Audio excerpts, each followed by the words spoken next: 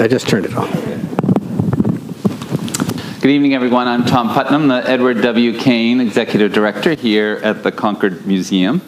I welcome all of you in the audience and those of you who are watching online to the second annual Robert Richardson Lecture, which won't be a lecture, but a conversation between me and Dean about two leaders of the Transcendentalist movement, Ralph Waldo Emerson, whose birthday is today, and Theodore Parker. We're fortunate to have with us perhaps the nation's most eminent authority on Theodore Parker, Dean Grodzins, whose biography, American Heretic, Theodore Parker in Transcendentalism, won the Alvin Nevins Prize from the Society of American Historians. Dean has served as a lecturer at Harvard, where he taught American history and literature, and as an associate professor of history at the Meadville Lombard Theological School. He's been a National Endowment for the Humanities Research Fellow at the Massachusetts Historical Society, a Pew Faculty Fellow at Yale University, and is senior researcher at Harvard Business School.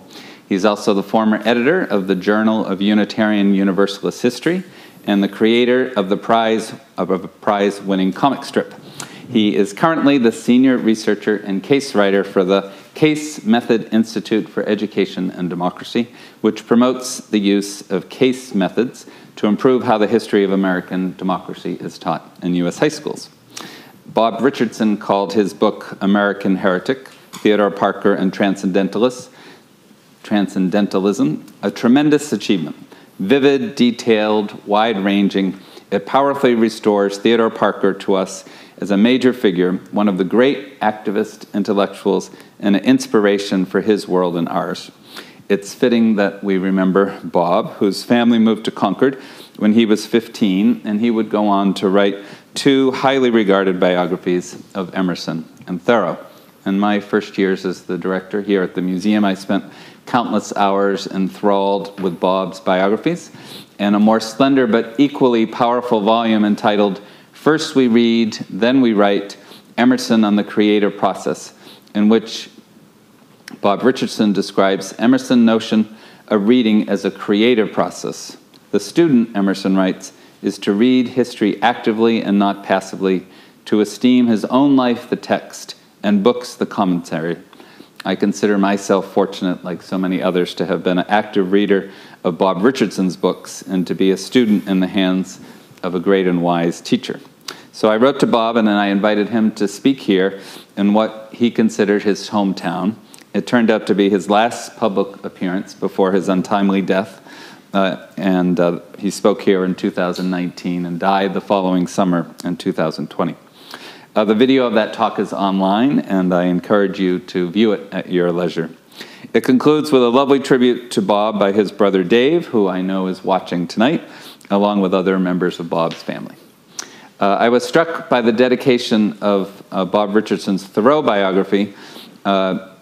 He dedicated it to one of his professors at Harvard, W.J. Bate, who, Bob wrote, taught that in and through the personal rediscovery of the great, we find that we need not be passive victims of what we deterministically call circumstances, that by linking ourselves with the great, we can become freer to be ourselves, to be what we most want and value. Those are fitting words, I believe, to open a conversation about both Ralph Waldo Emerson and Theodore Parker, whose words and example inspire each of us to become freer to be what we most value. So Dean, before we start talking about Theodore Parker's life, I wonder if you might put him in context for the audience in case some are less familiar with who he was and why he is worthy of our attention and study. Well, he was one of the most important preachers and public intellectuals of the 19th century. He was a leading public intellectual of the anti-slavery movement. He was a big figure in the Transcendentalist movement. So if you look at some of the big-name Transcendentalists, today is Emerson's 219th birthday. And so, oh, can you hear me? But there's going to be a So Emerson was born in 1803. Thoreau, as you know here, was born 14 years later. Parker was born right in the middle, 7 years after Emerson, same year as Margaret Fuller, 1810. And he doesn't live very long. Also, I mean, Fuller dies young. Parker gets tuberculosis. He dies at the age of 49. But he had a huge impact on his time and what came afterwards. He's remembered as the archetype of the radical activist minister. And we can talk about some of his enduring legacies. There's a story that I like, which shows his influence in Boston. He had the largest congregation in Boston, even though his theology was very radical. So people would want to know what he had to say when something happened. So there's a famous incident in 1856, you probably heard of it, where a Southern congressman canes Massachusetts Senator Charles Sumner on the floor of the Senate because Sumner had given this speech denouncing the pro-slavery effort to take over Kansas territory. And so that was one of those events that shocked everybody. People remember where they were when they heard the news that Sumner was caned. And one account I read was of somebody who was a boy at the time. He was having tea with his mother and some of her friends, and his father walked into the room with such a serious expression on his face that all conversation stopped. And his mother asked, "What's wrong?" And he said, "Sumner has been caned by a ruffian and lies near death." And there's shocked silence. And a couple of the women start to cry. And then one of them says, "What a sermon Theodore Parker will preach on Sunday." And that was sort of, people wanted to know what he was going to say. He was an important figure in Boston and nationally. So there are two quotes of his that are familiar to us. I mean, slight differentiations, but they're often attributed to Abraham Lincoln and Dr. Martin Luther King Jr. Tell us the two quotes and how they came to be associated not with Theodore Parker, but with those two great orators. Well, the two phrases of his that people tend to remember are government, they remembered it this way: government of the people, by the people, for the people, and the arc of the moral universe is long, but it bends towards justice. So both those quotations, by the way, when President Obama was in office, he had a rug in the Oval Office in which he had quotations that inspired him. He had 5 quotations that inspired him. And both those were on there. So 2 out of 5 were Theodore Parker originated. I kind of like that. But Parker, the idea of government of the people, Parker started to talk in the 1840s about democracy. He started to have a lot to say about democracy. And he developed a moral definition of democracy, which was government of all the people, by all the people, for all the people. And he used versions of that definition many, many times in many speeches. So as I've figured it out, I'm pretty sure Lincoln encountered it for the first time in 1854. Lincoln and Parker had a connection through Lincoln's law partner, Billy Herndon. So for 14 years, Herndon and Lincoln were partners. They sat across a little desk in their office in Springfield. You can go visit it today. Herndon was Lincoln's political sidekick. He later became Lincoln's biographer, one of his most important biographers. But he was also a huge admirer of Theodore Parker. And he began buying Parker's books. My guess would be probably around 1850. And he began a correspondence with Parker in 1854, when Parker began attacking the effort to spread slavery to all the Western territories in what was the Kansas-Nebraska Act, when Congress passed it and lifted all bans on slavery in the Western territories. That act is what started Lincoln's political career again. He had been out of politics for a while. He decided to re-enter politics to fight that law. Parker gave some major sermons and speeches denouncing the law, and in one of them, which Herndon refers to in a letter, it contains that definition of democracy twice, in two different places, including in the very end, the big peroration. So I'm almost certain Lincoln saw it there first, but he could have seen it many other times later. And when he was during the Civil War, I mean, he doesn't talk that much about democracy for much of his career, but during the Civil War, he started to think, my impression is, a lot more about it as he's coming to free the slave and starting to free the slaves or help the slaves free themselves and come up with a new way of imagining America. So he then, in the Gettysburg Address, he sort of imagines this moral democracy, but then that Parker uses, but rather than talking about of all the people, by all the people, he uses the language of the Constitution, of all, by all, we the people. So he takes Parker's idea of this ideal form of government and he grounds it in the Constitution. So that's how Lincoln gets it. Now, the Martin Luther King story. So Parker published a book in 1852 called 10 Sermons of Religion, which he dedicated to Emerson, by the way. And in that sermon, he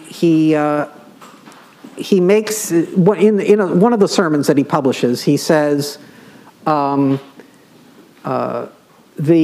arc of the universe is long. I cannot see it by reason, but I know that it bends towards justice. And many years later, now you go about 100 years later, the Montgomery bus boycott is going on in Montgomery, Alabama, being led by the young Dr. Martin Luther King Jr. And as it had been a long, hard fight, it had been going on for a year, and a magazine dedicated to the civil rights movement called Liberation was published, marking the first anniversary of the bus boycott. They spent the whole issue on the bus boycott. And one thing they did is they asked all these distinguished people to come and contribute, like Eleanor Roosevelt and so forth. And one of them was a guy named John Haynes Holmes, whose grandfather had been in Theodore Parker's church and who winds up becoming a major figure in his own right. He was a minister in New York in the 20th century. He helped found the NAACP. He helped found the ACLU. He was a friend of Mahatma Gandhi's and visited Gandhi many times. Anyway, he writes a tribute in there to the boycotters, and he says, as Theodore Parker told a doubting world a century ago, the arc of the moral universe is long, but it bends towards justice.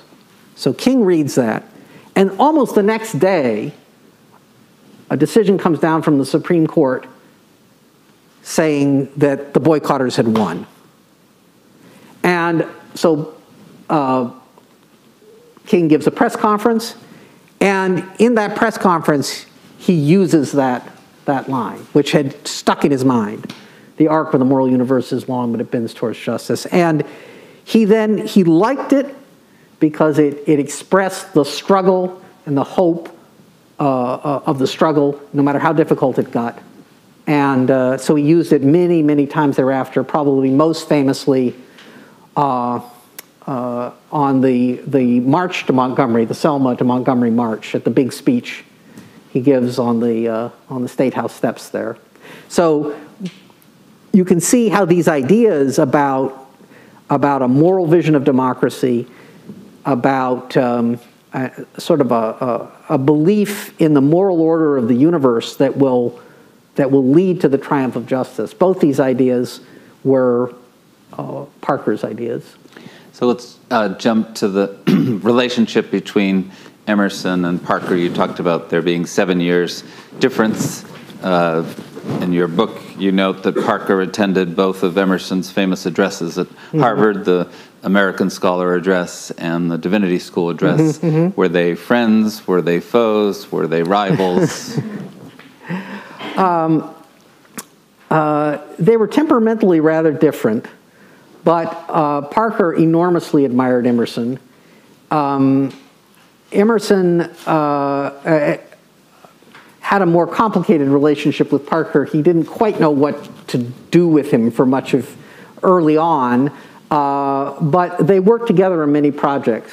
So I believe there was actually a possibility, and this is not as well known a story, but Parker had come out to visit Concord in 1835. He had come out to give a lecture on meteorology, of all things, and Emerson had him over for dinner. And so they met and talked. And then the next year, Parker is starting his ministerial career. And so when you're launching out of divinity school, you get to candidate at different pulpits. So you go from pulpit to pulpit to pulpit. And he came here to Concord and candidated to be the minister here in Concord. And he wanted to be here because Emerson was here. But he didn't get the job. Instead, it went to Barzillai Frost, who if you know the Emerson story, Emerson got so exasperated with Barzillai Frost's pedestrian preaching that he winds up, that was part of the inspiration for the Divinity School address, in which he says he's urging these young ministers to preach their soul, because he says that the preacher is talking, and there's a snowstorm out the window, but the snowstorm is real and the preacher is spectral. And he's referring there to Barzillai Frost. So Parker didn't get that job. He wound up getting a job in a little pulpit in West Roxbury, which was his first position, until he became famous, and then he was invited to come to Boston. But they worked together on the Dial. Parker would contribute, which was the big first big transcendentalist journal, which was edited by Margaret Fuller and then by Emerson. And Parker would contribute articles on theology and religious controversies. And Emerson later remembered that those issues would always sell out because Parker was already developing a reputation as such a forceful figure and willing to engage controversial ideas. And then in 1841, Parker gives a sermon called On the Transient and Permanent in Christianity in Boston, at an ordination in Boston. And it inaugurates a controversy that lasts for years, because he essentially says, in order to be good Christians, we do not have to believe in the miraculous authority of the Bible. We do not have to believe in the miraculous authority of Jesus. These are incidental to the true meaning of Christianity. Well, that was a pretty controversial idea, right? And he was a Unitarian, so Parker was a Unitarian, like Emerson had grown up a Unitarian, like Thoreau had grown up a Unitarian. But Parker was a Unitarian minister, and the Unitarians at that time said, whoa, this is too radical for us. And they did their best to kind of shut him out, and he was banned in a lot of ways. But there's a story that when Emerson was giving a lecture in Boston in 1842, Parker showed up because Parker showed up at all Emerson's lectures. He admired Emerson, and Emerson stepped off the stage to say hello to Parker at this meeting to show that he was sort of in the midst of all this, that he stood with Parker. Later on, Parker started his own journal. He tried to get Emerson to be editor. Emerson did not want to be editor, so they had a bit of a dispute about that. Parker announced that Emerson was the editor, and Emerson said, "No, well, really, I'm not." But where things really shifted was when, in 1850, as part of the Compromise of 1850, Congress passes a fugitive slave law, which essentially creates a federal fugitive slave catching bureaucracy. Up till this time, if a fugitive got to the north, it was largely up to state officials and the slave owner or enslaver, him or herself, to take care of it and try to get the person. But now they create a federal bureaucracy to do this. And it was an enormously controversial law and in the North and here in Massachusetts. And Parker starts leading the fight against that law. He at least leads it in the white community. The black community is already organized on this. They've been doing this for years. But Parker then builds the Vigilance Committee of Boston, which is a black-white alliance. Parker very much Emerson very much admires what Parker is doing. I've mentioned a story to Tom. Bob Richardson was a friend of mine, and for the 200th anniversary, Emerson's 200th birthday, we all came out here to Concord. They had a bus from the Massachusetts Historical Society, where the conference was taking place, out here. And we came out. We were allowed to go to the old manse and roam around, and there were some books on the shelves that we could take off. Look, and one of them was a book by Theodore Parker, and it was about his. Parker was arrested for his role in rescuing a fugitive slave in 1854, Anthony Burns, or trying to rescue a fugitive slave. It didn't happen, and he was indicted and put on trial in federal court, and he wrote an account of it, and he sends this book to Emerson, inscribed to Emerson. And later, Parker gets very ill with tuberculosis. He has to leave the country, but his church is still there. They're still meeting in Boston. They would rent a theater, what's now the Orpheum Theater. They would rent that, and they needed people to fill the pulpit. And so Emerson was one of those people. He came back. He hadn't preached in many years, but he came back to fill this pulpit on Sunday. In 1859. And one of the other people, interestingly enough, who was going to fill the pulpit was Frederick Douglass. But then right about the time Frederick Douglass was going to fill the pulpit, John Brown makes his big attack on Harper's Ferry, and Douglass knows that it's very dangerous for him to be around because people knew that he knew John Brown. So he has to leave. Mm-hmm. So now there's a vacancy. So who do they bring in? They bring in Thoreau. So Thoreau had just given his speech in defense of John Brown. He gives it again in Parker's pulpit in Boston.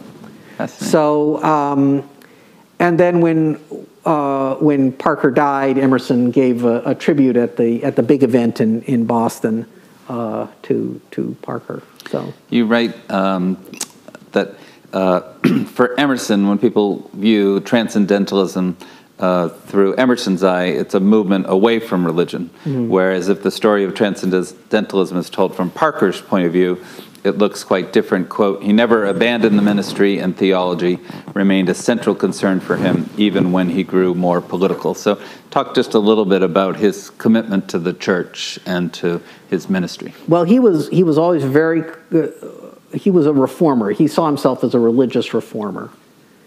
And he loved the ministry. Emerson had been a minister but didn't particularly like it, and eventually left it. I mean, his father and grandfather had been ministers, but then he didn't particularly like it and he left. Parker, who came from a farming family and was the first member of his family to go to college, loved the ministry. But he came to believe that theology was deeply flawed because traditional theology didn't recognize human divine potential and didn't really recognize, he believed, the absolute perfection of God. So we had concepts like hell. And he said, how can you have a perfectly just God and there be a hell? How can you have, how can we recognize human potential and the divine in us if we say we have to believe everything that's in the Bible because that has authority over us? So he made it his mission to change theology and in the process reform the church. So when he moved to Boston, and what happened was he had a lot of friends and admirers in Boston, and they decided that he couldn't stay in West Roxbury, this little church in West Roxbury, because he was too isolated there. He deserved a bigger audience, so they organized a church for him in Boston. When he moved there, he wanted to experiment with new ways of doing things. So it was the custom, the tradition in New England churches at that time that you had two services. You went to two services. You went to one in the morning and one in the afternoon. And Parker thought this was a terrible waste of time. There were much better things for you to do that would be more religiously and morally fulfilling on your one day off, because it was usually one day off at that time. There was no such thing as a weekend at that time. That on a Sunday afternoon than to go to another church service. So he got rid of it. He had a reception at his house in which he invited lots of people to come and they could have conversation and they could do other things, but there was no service. He also gave up communion because he thought, like Emerson, he didn't really see the point of that. He stopped doing baptisms very much because he thought that, there was a lot of superstition around it. So if a parent requested it, he would do it. But he generally avoided it after he moved to Boston. And but he believed very strongly in weddings and funerals, and he did those all the time. And he experimented with the texts that were read in the church, and he experimented with different forms of worship. So he tried all kinds of things, and he had an impact. Although all through his career, he was considered an outsider, religious outsider. After his death, the rising generation of Unitarians came to regard him as a hero of the free pulpit. And so a lot of people began to model his ideas and so forth by the late 19th century. Just to synopsize, you write that he was passionately religious, believed deeply in the existence of God and the immortality of the soul without being theologically conservative. Mm-hmm. But when I read your book, I mean, he casts himself often as a prophet and a martyr, and there's a little bit of sense, and many were moved by his preaching, especially those in the Roxbury and then clearly later in the Boston congregation. But others are turned off by his arrogance and hubris. So, he's not all... I mean, there's not a dark side, but there's difficult parts of his personality. Yeah. Well, I mean, Parker had my reading of Parker is that he originally thought that he was going to have a great establishment career in Unitarianism. And he was going to join sort of the Boston elite. I think when he was a young man, he was very ambitious. This is kind of what he wanted. He sort of thought maybe he might become dean of the Harvard Divinity School. He marries a woman who is a member of the Cabot family, yeah. And so as the old saying goes, the Lowells talk to the Cabots, and the Cabots talk only to God. But then things did not work out, and the elite wind up rejecting him. It's both personal and it's ideological, and he hates them right back. And one of the reasons I think he develops his definition of democracy as government of all, by all, for all, is because he's come to the belief that the elite of Boston is trying to govern Boston for its own interests. It's not interested in all the people, and he wants to come up with a more democratic vision. At the same time, in a very personal way, this idea that he was widely criticized for his theology, that people attacked him for his politics. He came to see himself as having suffered the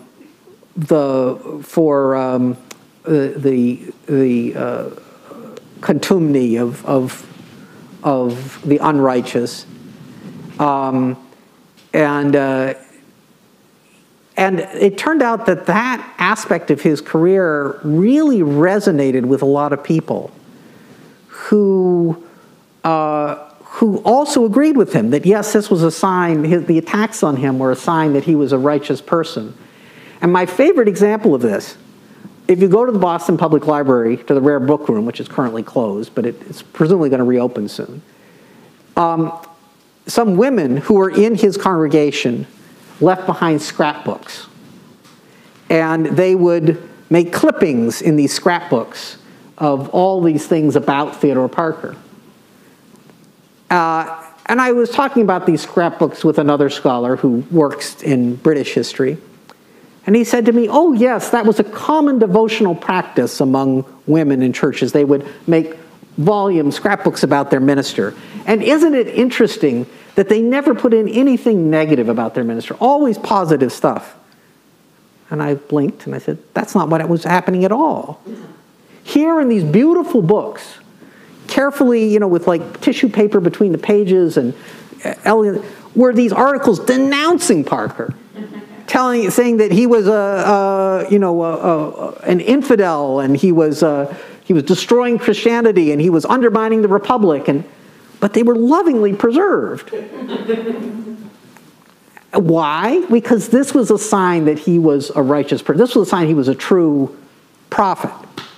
And I've found examples of people who enact that in their own lives, who become admirers of Parker, where they see this opposition, they provoke opposition, and they come back and they see this as a sign that they are on a righteous path. And I think that that Parkerism as a movement, that's sort of the emotional kick to it. It's beyond any particulars of his theology. It had that tone to it. That meant, though, that he was always oppositional. There's an oppositional quality to him, and people never forgot it. There's a book that was published in 1900, so this is 40 years after Parker's death, by the guy who Barrett Wendell, who was a professor at Harvard and who helped found the history and literature concentration at Harvard, the oldest concentration at Harvard. So he writes a history of American literature, and he has a thing on Parker in it, and he says, the vituperation that he used against on the issue of slavery is a sign that a self-made man cannot quite overcome the limitations of his origins and appreciate his social betters. This is 1900. Right? It was not forgotten. But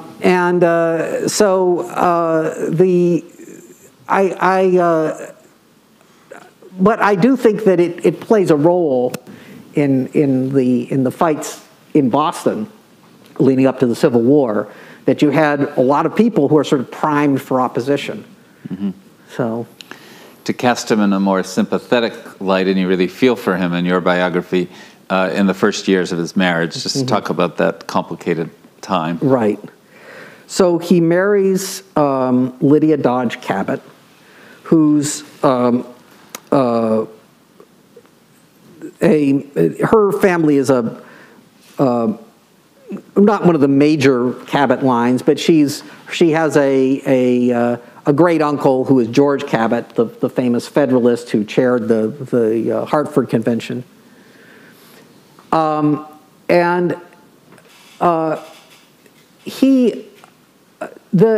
tension very quickly develops in their marriage after they get married, they settle in together in Roxbury.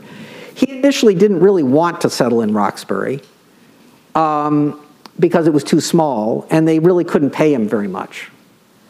But his wife was taking care of her invalid aunt, who's a very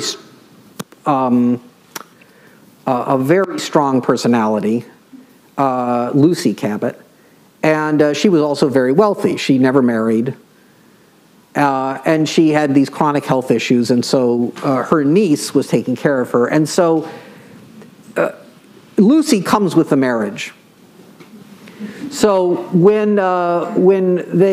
so Lucy says, I want you to settle in West Roxbury. I think it was convenient for her that he settles in West Roxbury. And don't worry about the salary, I'll pay for things. I'll buy the house, I'll do this. Parker hated that. And so there's this tension that develops between the two of them, and it gets accelerated because they disagree on politics, they disagree on theology. And Lydia is caught in the middle of it. And she feels more attached times to her aunt than to her husband, and Parker gets very angry and alienated, and they have a lot of difficulty in their early marriage as a result of this. One of my discoveries, it's in the book, but Parker knew a lot of languages. He was famous for that. By the time he graduated from Harvard, he claimed he could read 20 languages. And he learned more later. So his journals often break out into German and French and Latin and Greek. So I'm reading through the journals, and I don't really know Latin or Greek, but I mean, these are mostly quotations, and but I look at a passage and it's in Greek. It's Greek characters. But I look at it and I say, that doesn't look like Greek. That looks like English. And I realized what he had done is he'd written something in English, but then coded it by using Greek letters. So I decoded it. And one of the things he says is, my wife is a devil, I have no hope in life. Now, there are many particular things that happened right around there, but it was a very difficult time for him personally, and I think a lot of things, there's another element of his life, which was that he grew up in a large family, but almost all of them died by the time he was in his mid-20s. And lots of brothers and sisters had died, and somewhat like Emerson had a similar experience with his two brothers. But Parker had more brothers and sisters, and they died. And it had a big effect on him, and it affected his hopes for his family. And when these weren't realized, this hurt him. And it was also, I should say, hard for Lydia too. It's harder to get her side of the story, but I've been trying to figure that out. And I think it affected him when all this theological controversy came down on him in 1841. Was right at the time that his marriage was going through its worst period, and it was very emotionally difficult. So what began to change, a couple of things happened, but one was that Parker was so worn out by the theological controversy, he publishes mountains of stuff in between 1841 and 1843, like thousands of pages. And he's worn out. And he goes to Europe. And Lydia goes with him. And it's the first time they've actually been able to spend lots of time together without Lucy around. And they kind of reconcile. They realize they like one another. He gives his wife a nickname during that trip. The first time, they've been married 7 years by that point. The first time he gives her a nickname, which is Bear. She was fascinated by the bears of Bern in Switzerland and starts calling her Bear. And I could go on about that, but they became more allied, and they never had children, which was a burden which was hard on both of them. But then they moved to Boston, and Lucy didn't come with them. So instead, they left a nurse behind who was a very accomplished woman named Hannah Stevenson, who took care of Lucy until she died. And then, as it happened, Lucy died of an illness that also made Lydia rather ill. The cholera went around, and so Hannah Stevenson moves in with them in Boston to take care of Lydia initially, and she winds up staying for the next 10 years. And her influence on the household is completely the opposite of Lucy's. Lydia loves her, Parker loves her, and she winds up filling a role. This is maybe a little beyond what you were asking, but Lydia Parker was a very shy, retiring woman. And she really didn't like to have a public role at all. And now Parker was minister of the largest congregation in Boston, and the minister's wife had a lot to do, right? And she didn't really want to do it. So along comes Hannah Stevenson, who's a very well-educated and forceful personality, and she's willing to take on a lot of these sort of public roles, to serve on these committees, do this, do that. So since you have some things here by Louisa May Alcott. So Louisa May Alcott, when she's a young woman, she goes to Boston, and she starts attending Theodore Parker's church. She writes about it in her novel Work. And at one point, she's trying to figure out what she wants to do for a career. And who does she go talk to? She goes talk to Hannah Stevenson. And later on, after Parker's death, the Civil War begins. Hannah Stevenson becomes the first woman from Massachusetts to volunteer to be a nurse down on the front. And then when Louisa May Alcott decides she wants to be a nurse, she goes and asks Hannah Stevenson for help. Hannah Stevenson brings her down. And so Louisa May Alcott's first book, Hospital Sketches, which is based on her experiences in the war, is dedicated to Hannah Stevenson. But anyway, so Hannah Stevenson, I could tell a lot more about her, but the idea was that their marriage shifted and became much closer later on.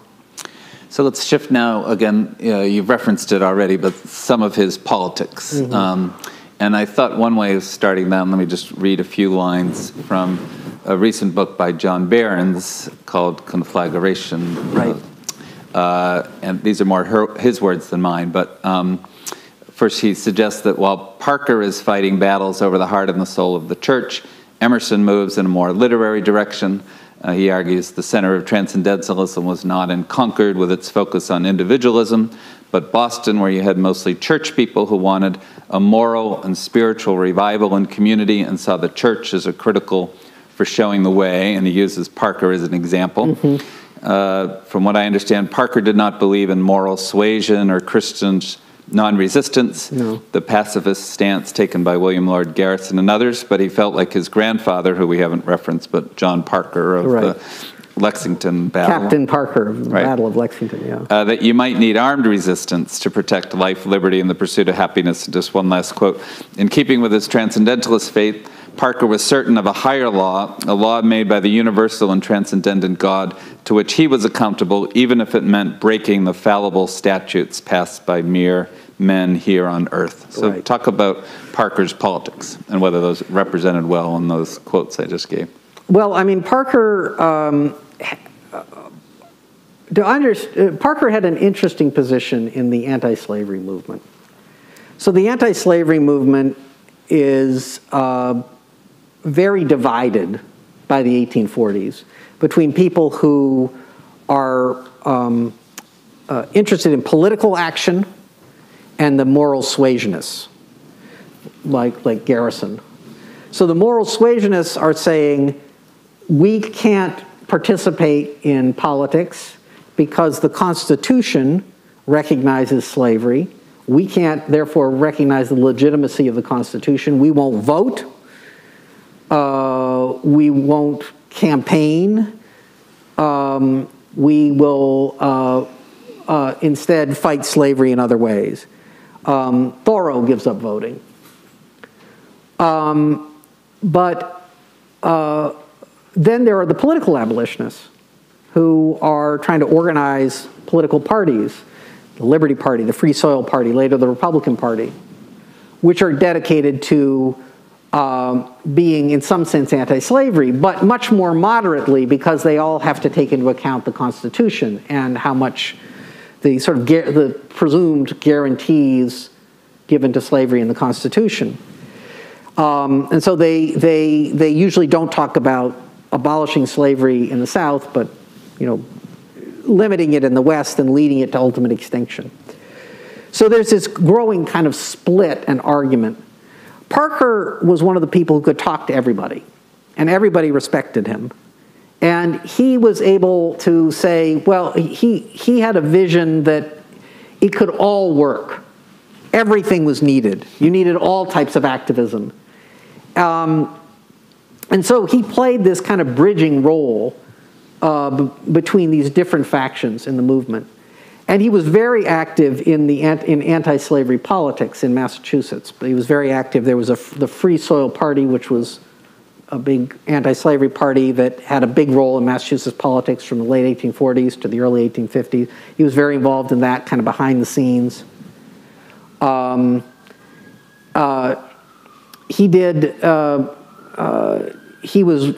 often gave testimony to the state legislature. He was very involved in things like that. But his approach was very different than, say, Thoreau's, because they had very different visions of civil disobedience. If you read Thoreau's account of civil disobedience, it's very individual focused. And he's saying, how can I deal with an unrighteous time? How can I refuse to accept and acknowledge this unrighteous era? Parker is interested in mobilizing people to resist the law. And so he organizes large movements of people to try to get them to rescue fugitive slaves. He's a great advocate of saying that jurors should never, if you're anti-slavery and you get on a jury and somebody's brought up for you or in front of you for rescuing a fugitive slave, don't pay attention to what the lawyers say. Listen to the higher law. Vote not to convict them. That's called jury nullification, but he strongly advocated for it. And I think to understand that, I've sometimes thought about it this way. Today, we often think about human rights and rule of law as compatible concepts, and they kind of lean on one another. They each has a history, and you could get into that, but that's how we often think of it today. But what happens when they're in opposition, as they were in the issue of slavery, because the Constitution recognized slavery, the federal laws recognize slavery. What do you do if you believe in human rights? And so what you find is that people made choices, and some people chose rule of law and became defenders of the fugitive slave law and so forth, and some chose human rights. And Parker was definitely the latter. So, without getting too deep into the details, what you referenced John Brown earlier, more with Frederick Douglass not filling the pulpit, but what was Theodore Parker's relationship to John Brown and the raid at Harper's Ferry? So a group of supporters when Parker first got to know John Brown, when John Brown was fighting in Kansas to help make it a free state. And Parker was involved with some of the committees that gave money to the free state settlers. And so John Brown came to his house at that time. Then John Brown began developing his idea of starting a slave insurrection in Virginia. And he talked about it in different ways to different groups of people. But he needed money and he needed weapons. And he needed to get those. He talked to a group of supporters who had some money. Some were quite rich, some were moderately rich, like Parker. Some were, had some money, and they formed a secret committee that was later known as the Secret Committee of Six. And Parker was the dominant figure in that committee. At least there are 5 of them were in Boston. One was in New York. Of the Boston crowd, Parker was the dominant figure. And so he gave John Brown a lot of money and helped him buy weapons. But then John Brown was forced to postpone his attack. He was originally going to make it in 1858, but then his plans almost got revealed. So Parker took the position that he had to postpone it, and it was postponed. Then Parker gets sick or sicker. So he leaves the country for his health. And while he's out of the country, that's when the raid on Harper's Ferry happens. And Parker then proceeds to write a public letter defending John Brown. And he writes privately to a friend, "No one will ever know where old John Brown got his money." But we now do know where he got his money. So. I'd like to take questions from the audience just a moment, but why don't you finish out his life of where he died and how his life came to an end? Yes, well, he developed tuberculosis, like Thoreau and many others, and he continued to work and preach for a couple of years after that began to develop. But his health was getting worse and worse, and finally he suffers a physical collapse in early 1859, and he leaves. He's decided that he has to go to someplace warmer, so he launches on a voyage, and he first goes to the Caribbean, where he writes a sort of autobiographical letter that's now called Theodore Parker's Experience as a Minister, which is, if you want an autobiography, that's the closest he came to writing one. Then he traveled to Europe. He eventually died in Florence, Italy.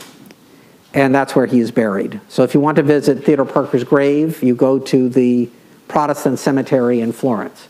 He's just... Closed on the weekend. Yes. It's just down the way from Elizabeth Barrett Browning, who's also buried there. So there's actually a weird story. I'll tell you this, because it's a very weird story. So when Parker died, his doctor and a good friend of his who was a scientist decided that they would do a medical study, and they removed his brain. And they were convinced that his body would eventually be relocated to Boston, right? He should be buried in Boston. So they prepared the body to be shipped. They put it in a lead casket filled with spirits, and that's presumably how he's still buried there, because Lydia said, no, he wants to be buried where he died, so he never moved. But before that was settled, the brain was shipped to Boston. And who was it shipped to? Well, it wound up going into the house of Samuel Gridley and Julia Ward Howe. Now, Samuel Gridley and Julia Ward Howe had known Parker for many, many years. He baptized their first child and in the 1840s, and they had actually gone with him on the first leg of his voyage in 1859. So they last see him in the Caribbean, and then suddenly this sailor shows up with Parker's brain in a box. Well, they're kind of horrified. They don't know what to do. Now, Samuel Gridley Howe, you may know, was director of the Perkins School for the Blind, and so they lived there. So they put it in a closet in the upstairs of the Perkins School for the Blind. And their daughter, who became a well-known writer in her own right, the first woman to win a Pulitzer. She won the first Pulitzer Prize in biography, actually. But she wrote in her memoir that she was terrified of that closet. Now, what happened to the brain after that, I don't know exactly. But I have a theory, which is that Samuel Gridley Howe decided to have it buried with him. So I think it's in Mount Auburn Cemetery, buried with, which is also where Lydia is buried, by the way. She's buried in Mount Auburn Cemetery. So I think it's there. And but the only way I could find out is to dig him up, and I don't feel like I can do that. We're coming to the end of our hour, but does anyone here have questions? Seeing... Oh, there's somebody back. Two. For the people. Hi, Dean. So maybe you could talk a little bit more about how Parker was such a thorn in the side of the Unitarian hierarchy, and what exactly it was that obviously the theology, but also the anti-slavery, that was kind of like the double death blow for them, wasn't it? The Unitarians, Parker was, when Parker came along, when the Transcendentalists came along, most Unitarians, they'd abandoned the Trinity, hence their name. They'd abandoned the idea of original sin because they didn't think it was in the Bible. But most of them still believed that the Bible had some sort of authority, or at least parts of it did.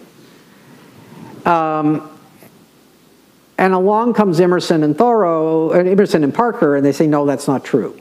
And in fact, Parker is, talks about the Bible being full of myths. Okay. And so but now the Unitarians had a problem. A lot of them very strongly disagree with him, but when they themselves had broken from the Calvinists, so the Unitarians had broken from the Calvinists between 1805 and 1815. And when they did that, they said, we're not like them because we believe in freedom of belief. We're not going to have a creed.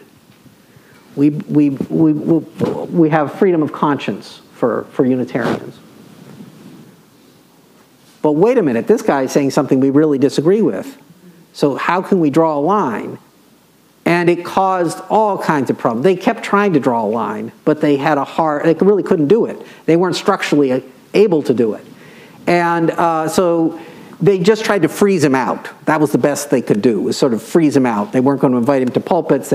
He would show up. He made a point of showing up at association meetings, and they didn't like it, but they didn't have any way to throw him out. And then the other problem is that Unitarianism was the religion of the establishment of Boston, pretty much. You find some Episcopalians in there and some Congregationalists, but basically in the early 19th century it was Unitarians. And those people, many of them were merchants, and many of them were invested in business in the South, and they were anti-abolitionist.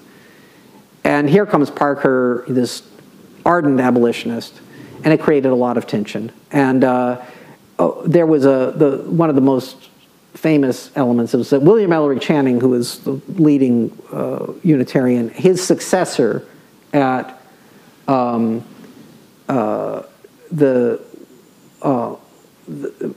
was at his church was Ezra Stiles Gannett,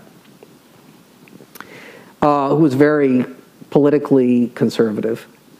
And when the fugitive slave law controversy happened, one of the ways they created a bureaucracy is they created this network of court commissioners who were called fugitive slave. The abolitionists called them fugitive slave commissioners because they could arrest a fugitive slave. And one of the most active fugitive slave commissioners in Boston was in Gannett's church. Parker had fugitive slaves in his church.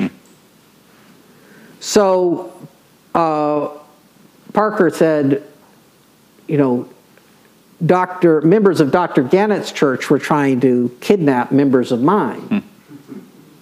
And that's the division of Unitarianism right there. And it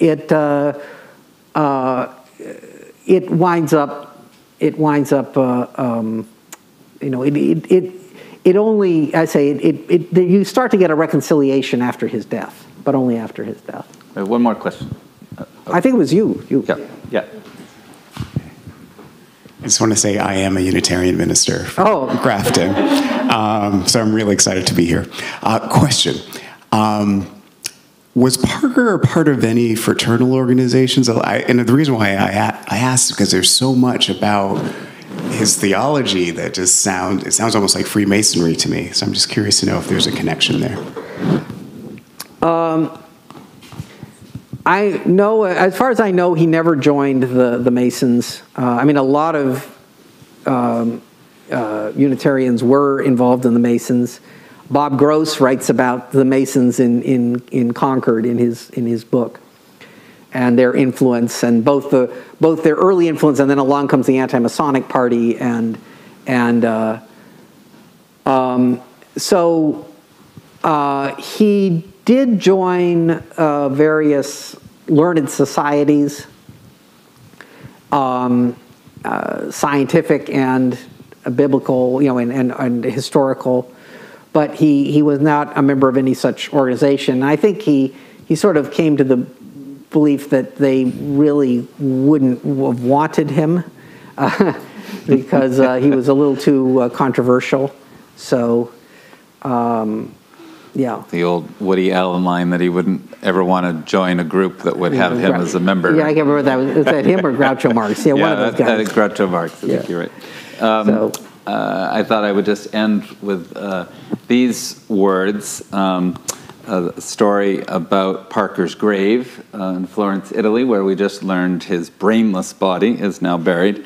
But at the time, his wife Lydia chose a very simple marker for his grave. And then some 27 years later, Frederick Douglass visited, and he wrote to one of his friends, quote, "I'm not an advocate of costly monuments over the decaying bodies of the dead, but the stone at such a man's grave should be a sermon." And so Frederick Douglass, paid for a new gravestone. Well, it was actually a big movement. A couple of people. One Elizabeth Cady Stanton's son was part of that movement. Began organizing Parker's friends in Europe and in America to raise money for a new stone, which is they then hired the sculptor Joseph Story, who had actually sculpted Parker in his last year, and Story then made this new tombstone, which some people think has in it the first, for you people, has the first depiction of a flaming chalice on it associated with it. It's on the top of it. And do you know the words? I wrote them down. Oh, go ahead. And so the words, it calls Theodore Parker the great American preacher. It gives the dates and places of his birth and death, and then adds these words: "His name is engraved in marble, his virtues in the hearts of those he helped to free from slavery and superstition." We will end there on the story of Theodore Parker, and thanks for being with us. Thank you very much. Thank you. Thank you all so very much for coming. Those of you online, thank you for watching. That was great. Oh, good. Thank you. Good.